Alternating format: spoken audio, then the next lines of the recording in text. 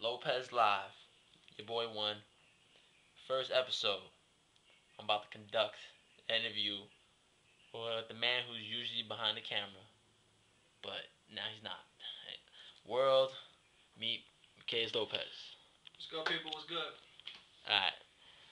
So I have a few questions for you, just to let the world in on a little bit about what you about and what kind of person you are. So I'm gonna ask you questions. Haley, explain to the world what you about right now and what you feel is right now. Well, I'm 18 years old. I'm going on 19 years old. I started rapping when I was about 11, 12 years old. Nothing serious. The little rage cage, stage, sage, all that kind of bullshit. I grew up in Williamsburg, Graham Avenue, Avenue of Puerto Rico. And while living there, I underwent underwent certain situations where I wasn't necessarily in the best position. So I pretty much would get caught the wrong time, the wrong people, and after that, it started turning out that I was the wrong people. I moved to East New York in 2004, and with that, my moods changed, the music changed. I evolved. I became more literate. What I was speaking, more deep. Uh, the way I hear music now is definitely not the way I used to hear it 8, 9 years ago. When I was little, you know, everybody was still bumping shit like, uh, what's the shit by Tupac? Changes. Until the end of time. Juicy. Juicy still bumping out to now. But it's not the same as before. Like, you know, when you're that young, you don't have that understanding of music. But as you get older, you start appreciating more things. Like there's nothing there's nothing like there's nothing like essence within music. And that's what I believe. That's what I believe I have. That's what I believe I bring to the table. I'm somebody who digs deep, and through my emotion, I can make you feel, or I can make you relate to what I'm going through. You can't feel like I feel, of course not, but you can understand how I feel by seeing, by hearing what I'm telling you. Deep. I'm digging that. Real talk. Alright, another question.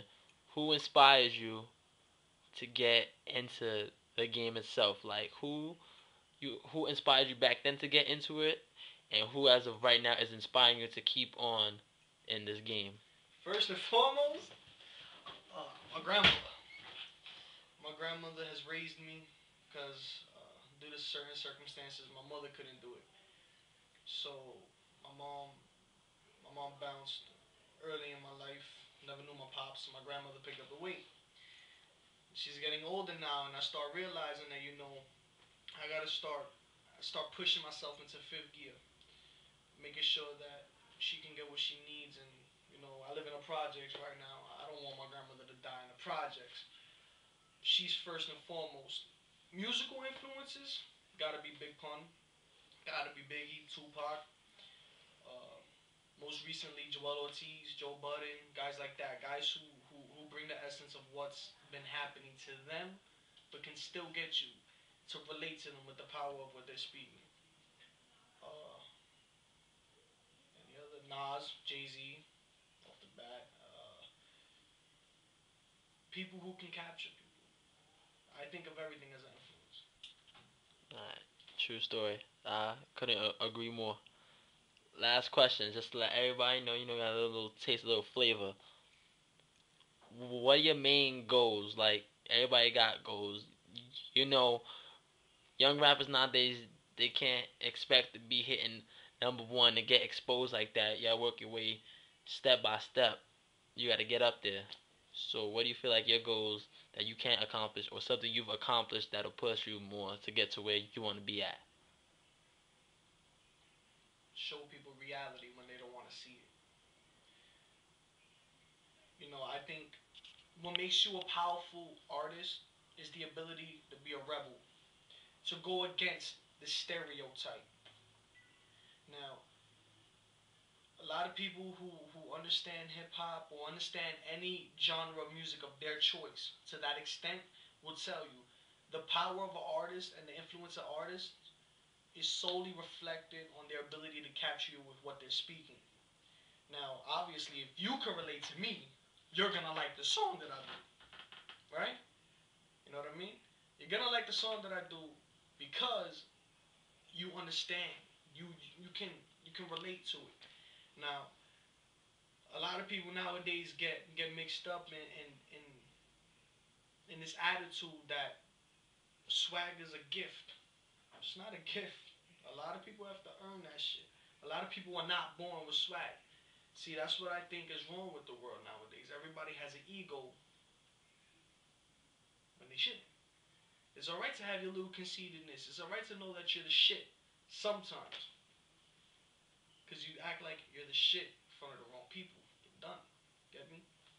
Understand? So what I do is I show the world different divisions of reality. Instead of living in this fantasy world that I don't live in, I'll give you the fantasies of my reality. It might take a while to get that one. But that's what I can say. In order for me to further elaborate that, speak the music out. That'll be the answer for you. And that People World episode 1 comes to the conclusion. Lopez Live. Fifth gear, baby.